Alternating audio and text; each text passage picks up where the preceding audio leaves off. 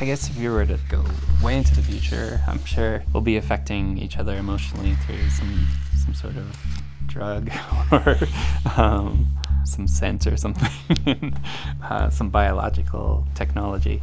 But sorry, I'm drifted off into that idea.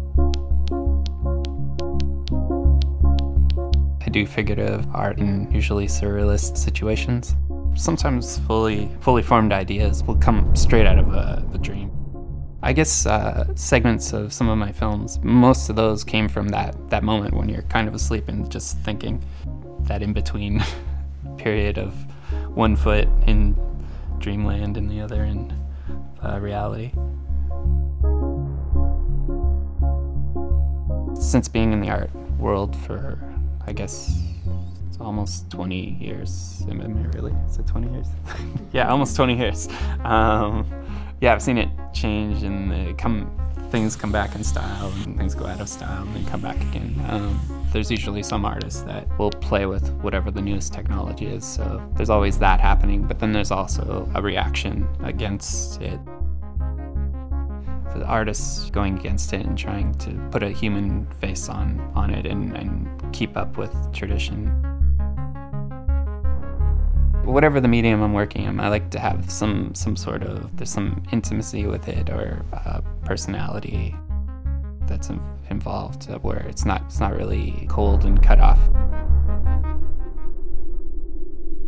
I don't really see like painting disappearing or drawing, but it'll have to reference the past and move it into the future in some way.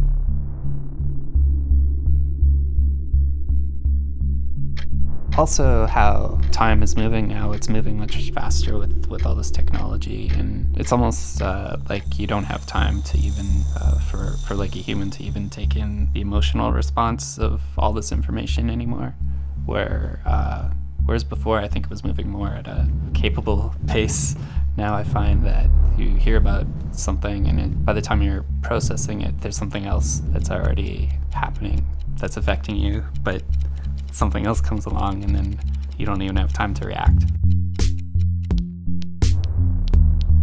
Maybe it's just my generation isn't able to process it, and maybe the next generation is more into this quicker soundbite future that we're in and is able to take it in and react to it. But I do feel like if humanity were to stay on a positive track, I think they probably need to slow down a little bit. Yeah. I look forward to seeing what happens.